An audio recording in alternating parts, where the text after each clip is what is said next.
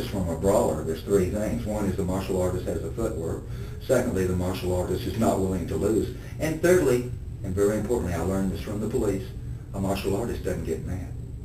Okay. If a cop is getting mad when he's fighting, then he's doomed. Okay. And the martial artist doesn't get mad. The martial artist stays calm because the martial artist has confidence in his proficiency.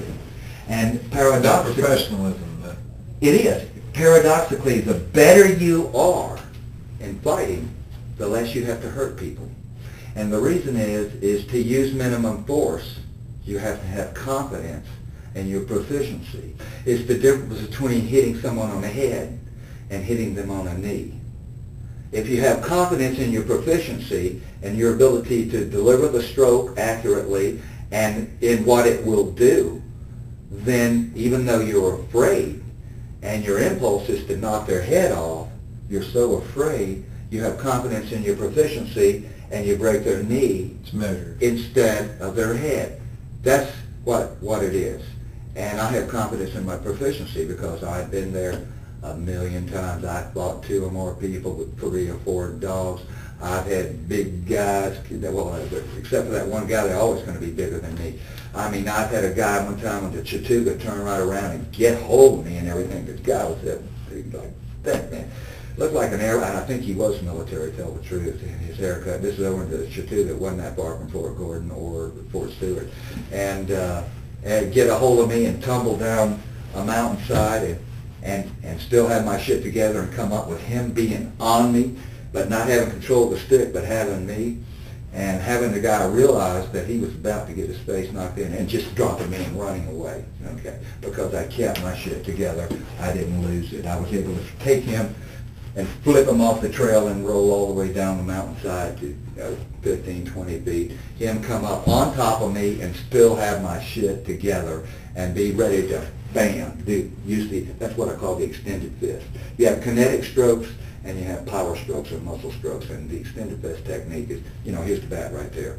And I use the bat like you're supposed to use it. A lot of police departments hold the bat like that. In other words, a lot of police departments teach you on a 36-inch bat, riot control, they teach you to have the strong hand down, but you have the strong hand up, like this. Yeah, you have the strong hand up. And that way you can use the extended fist technique, which the tip of the bayonet is the stick is there. And so what that is this tip of the stick is a extra long and extra hard extension of your fist. Bam! It's awesome. It's devastating. Not only is it very quick acceleration, that's where close-in work, okay? For at a distance work, it's going to be a kinetic stroke. Kinetic means moving, and it's kinetic energy. And in other words, the energy you're imparting into the hit is the energy of something moving. In other words, it's mass times speed equals force, okay? So one of them squared. So you visualize the tip of your stick as a projectile, and the object is to get tip velocity. So you think this type of thing translates as far as in a situation like you were just talking about? What? This training, this practice kind of comes out as far as when you said you didn't have to cover her mouth up or anything. Oh yeah, it's the calm and the calmness I have. Anyone else when they would be doing this, if they weren't a highly skilled martial artist, well, they wouldn't be able to do it. Yeah, they'd be nervous or I don't know what they'd do. I mean, imagine where... It goes back to the pro thing, is what you're saying. Yeah, it goes back, and it's experience. It's a combination of experience and knowledge. Well, it's like a police officer, or like a soldier. The way a cop wins fights, the way a soldier wins fights, is planning, training, and equipment. That's how police officers win fights. Planning, training, and equipment. The planning is doing scenarios. What if 2 guys and another guy comes this way? What if the guy does that? What if? Planning. And you rehearse it. And then training, rehearsing. You do your scenarios, and equipment, of course. Well taken care of. Which would translate to weapons, you call it weapons. And that's how police officers win fights: planning, training, and equipment. That's how little schmuck police officers can whip ass, because they planned, they trained, they're equipped. But Meredith about got the best of me there. Yeah, she did. Oh, but to ask you a question, once she goes over the edge, I got her around to the tree, and she said, no, don't, but she wasn't yelling anymore. I said, now, honey, don't worry. Listen, I just got to go back. I'll be right here. Listen. And I said, and also the first thing I said is, where's your debit card, credit card? In the car, and say, what's the PIN number? 1224. Okay, look, honey, look. I got your credit card, I got your PIN number. It's gonna hurt you. I'll be back just a second. Just take it. And she just calmed right down. And from then on, she was just cooperating, like right there. It was like she wasn't even. And to take her back down to the parking lot, I had to go through some really thick stuff, cross a really steep ravine or drainage with a stream at the bottom, really steep, about 15 vertical feet or 20 vertical feet, really steep, cross the creek and then come up it again through thick roadies, and then take her down the tail end of a boulder field and then cross country straight down to the parking lot. She was unsecured, totally unsecured, except just I put a loop line around her neck, and just like a leash, like a dog's leash, and that's the only way she was secured. Okay, and I told her that I had a gun, and that I was going to shoot her ass. Now I didn't have a gun, but I had this BB pistol that looked like a gun, mm-hmm. And I was going to shoot her ass down. And, she took off running or something. Because you got to do that because most girls could probably outrun me. Not that fast. And after that, from then on, she totally cooperated.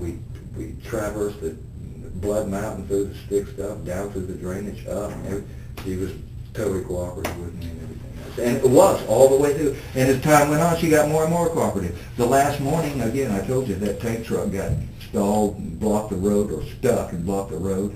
And he said he was calling for help. And I said, honey, look, we got to get out of here. This guy's calling for help. Come on, just start throwing stuff in. Don't worry. Because she by then knew the procedure for packing and unpacking the van.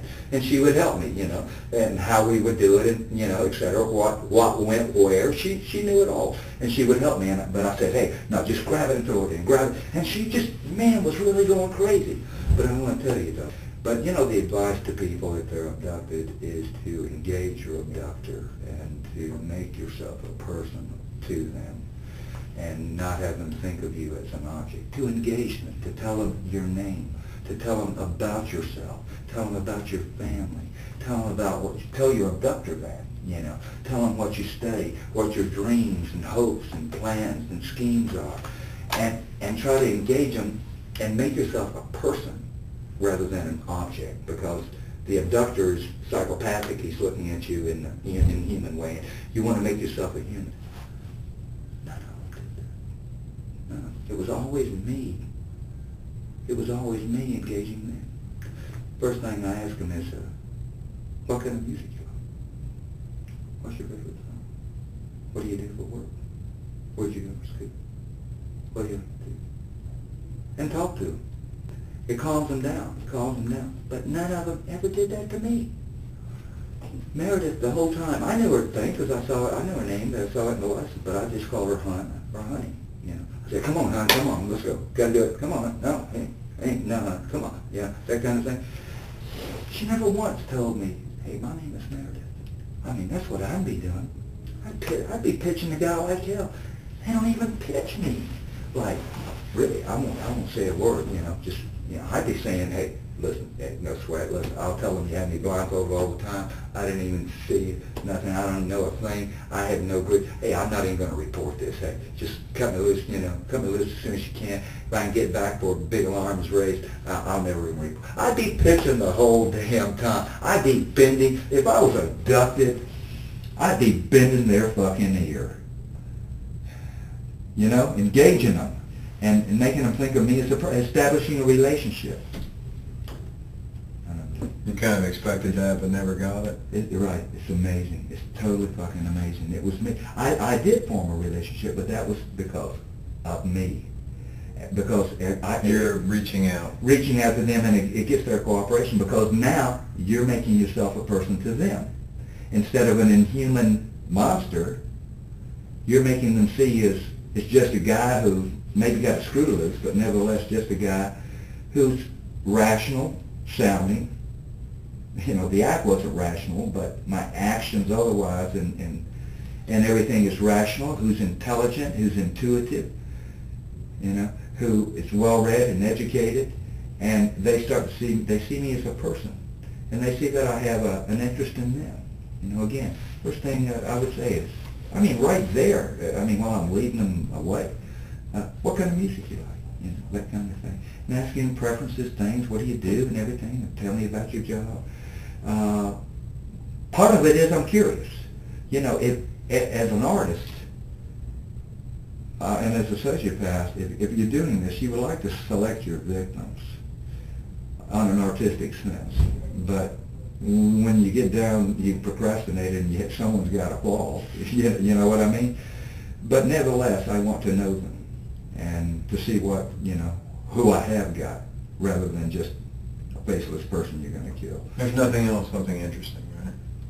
Yeah, and it's not to say my mind could not have been changed with the right kind of people, but I don't know. You know, I have a Rage Against Society, and I guess most people would fit the bill as far as the victim goes.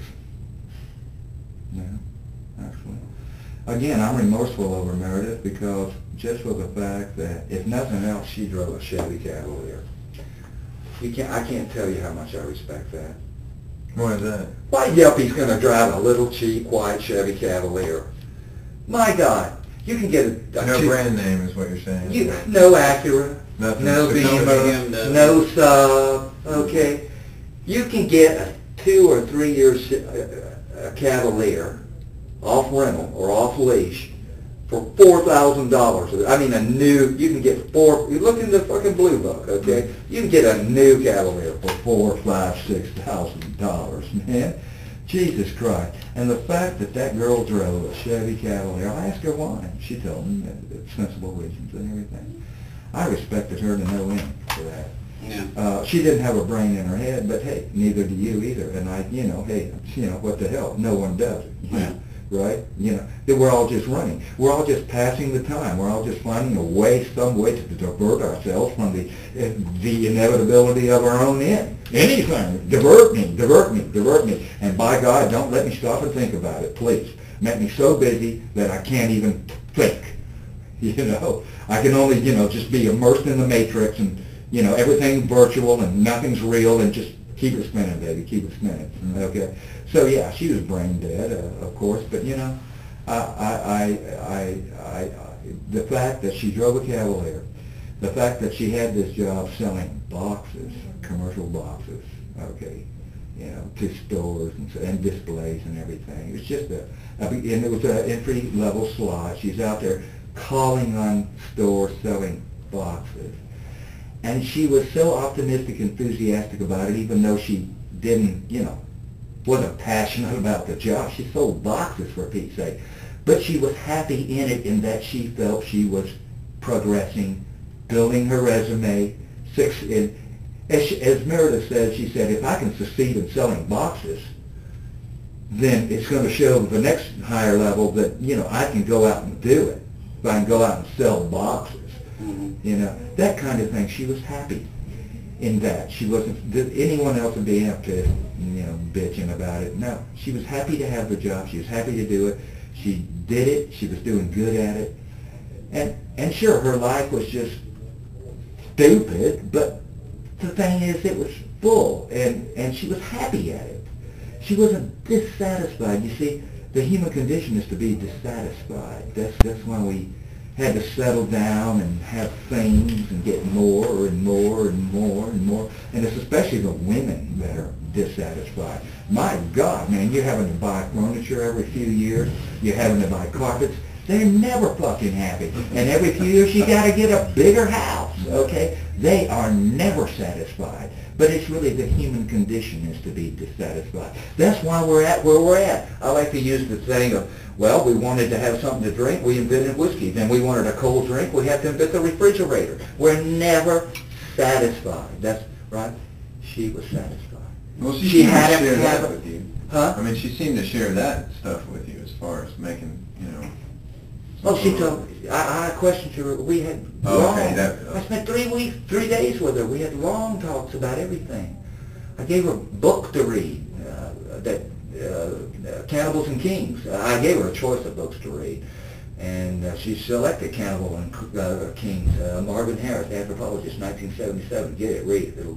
It'll explain much of the stuff that I've been telling you about what's going to happen to us, where we come from, what civilization is, where it's going, and everything. And you'll see that you're fucking doomed. But hey, don't worry about it. I mean, why? I mean, just enjoy yourself. So what? You're fucked, okay? Hey,